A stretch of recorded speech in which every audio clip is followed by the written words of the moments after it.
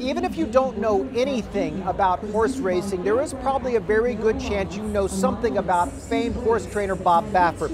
He's a champion horse trainer. He is winner of 7 Kentucky Derbies as well and multiple Breeders' Cups. But lately, Baffert has been in a lot of hot water lately for a recent banned substance he used on his horse Medina Spirit at this year's Kentucky Derby. That title could even be taken away from his horse.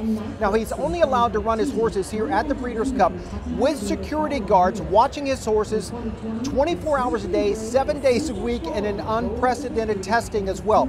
He has not talked with the media very much lately, but told me in the paddock before the first race he would speak to me if his horse actually won that race. Well, that's what happened. And I asked him about the intense scrutiny. Here's our conversation.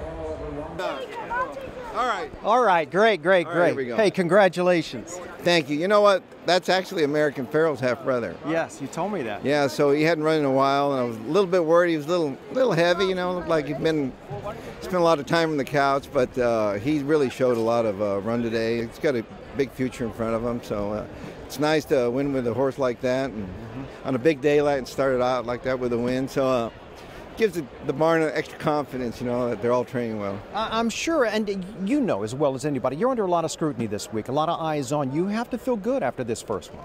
Yeah, I mean, I welcomed it. You know, I don't want people thinking that, you know, what happened at the Derby was we were doing right by the horse. It was an ointment. And, you know, eventually when the case, you know, everything gets resolved and everything, but it was tough. But you know what? Got to look forward and concentrate and take care of these horses. That's my number one part of my business is, you know, the health of the horse, the care for them. So, but we're, you know, I feel good, and I'm glad that the Breeders' Cup's here in California. You know, Del Mar, it's so beautiful here, and when people come here, they can't believe it. You know, we got the ocean and everything. So, this is the place to be in the summer, I'm telling you.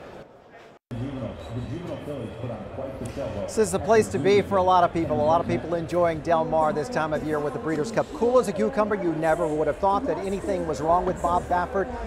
Not only did he win that first race, his other horse placed second in that first race as well. He's got the favorite here in the 9th race as well. But all is not over with the trouble. Medina Spirit could lose its title for the Kentucky Derby if they do find out that the banned substance was not to be used for his horse. He could face fines. He could face further punishment. So all of that will shake out. So coming up at 5 o'clock, we're going to be talking with an LA Times reporter who has covered this story extensively and find out exactly what could happen to Baffert if all of the fallout continues. We'll have more from the Breeders' Cup as we continue. Kim, back to you for now. Yeah, through all these decades, Bob Baffert just grins and bears it through good times and bad. Interesting to hear him today. Thank you, Steve.